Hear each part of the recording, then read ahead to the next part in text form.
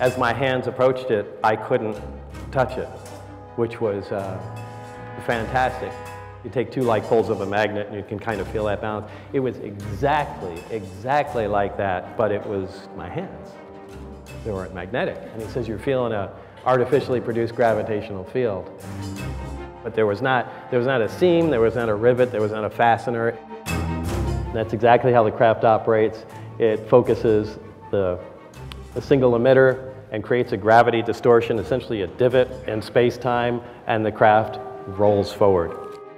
I know that it sounds preposterous on its face, this idea of some slightly off-kilter guy in glasses that he could be hired to do classified programs. We observe gravity, we see what it does, but we really don't know what it is. We can throw some equations together and say, well, it works like this, but we really don't know what's behind it.